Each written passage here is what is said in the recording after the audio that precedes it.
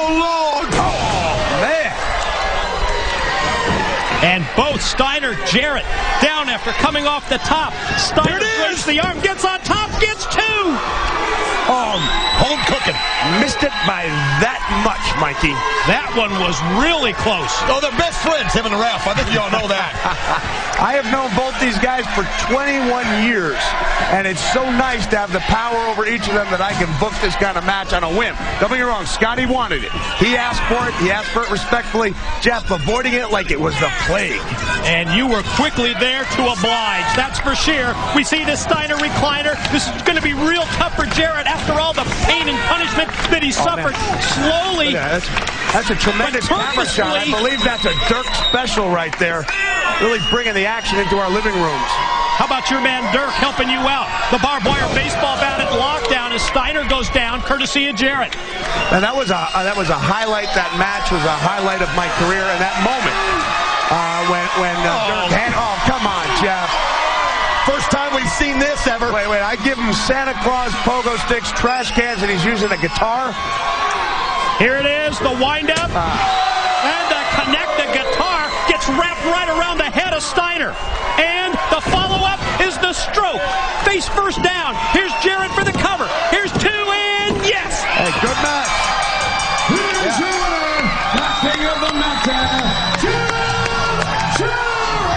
No doubt about it, Mikey. Jeff Jarrett was the winner of an excellent hard-fought match, but I think the true winners, Here we go. True winners are TNA fans. Kurt Angle, folks. I think he's going to check on the health of Steiner. And not only that, he's going to take Jarrett out, and the angle slam from the leader, the godfather of the main event mafia, Kurt Angle. I guess I was wrong about Kurt's intentions there.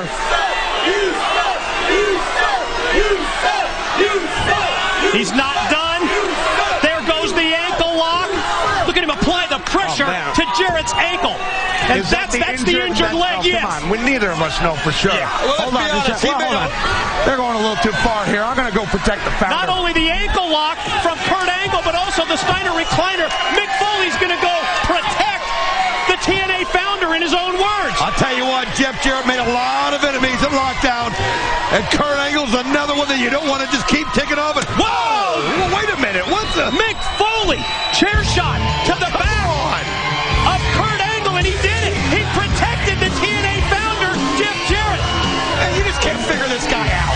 1 minute like that, he was making all the sense in the world. And then now, he does something crazy like that, comes in and helps Jeff out after all the things that Jeff did to him at the beginning of the show. Jeff needs to thank this guy. Talk about owing somebody something. Wait. Wow! That's what I'm talking about. Wow! Mick Foley just told us he was going in to protect Jeff Jarrett. He lays him out with the steel chair. We're going to stay on top of this story. We're going to have Mick Foley explain his actions when we return.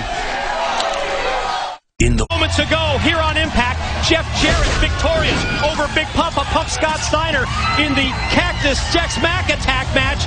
But then Mick Foley left the TNA announce table. I'll tell you what, he went over there and he gave the chair shot to Kurt Angle. We're wondering what's he doing helping Jeff Jarrett, and then turns it right back on the founder and levels him.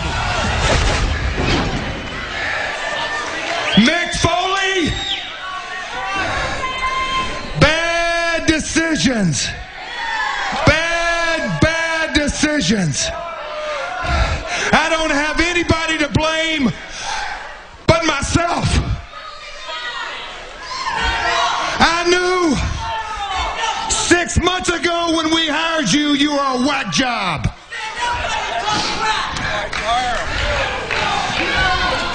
Mick, this ain't business anymore. This is personal, and you have broken a personal relationship. Mick freaking Foley, the next time I see you, I'm gonna shove a pink slip up your damn ass.